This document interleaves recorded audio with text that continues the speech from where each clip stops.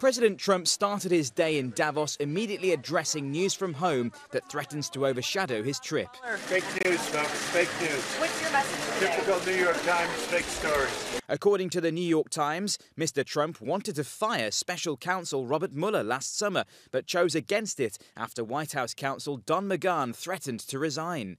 The president reportedly said Mueller, investigating Russian interference in the 2016 election, had conflicts of interest.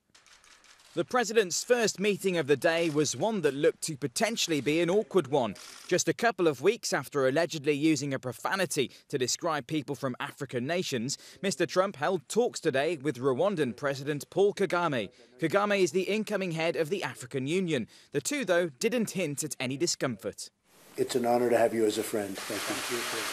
Thank you very much. President Trump wrapped up his trip with a keynote address. The theme of the speech, that America is open for business.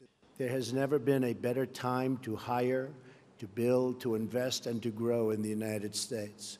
Mr. Trump suggested his America First strategy doesn't equal isolationism, but rather his desire to negotiate more advantageous trade deals. Just like the leaders of other countries should put their country first also.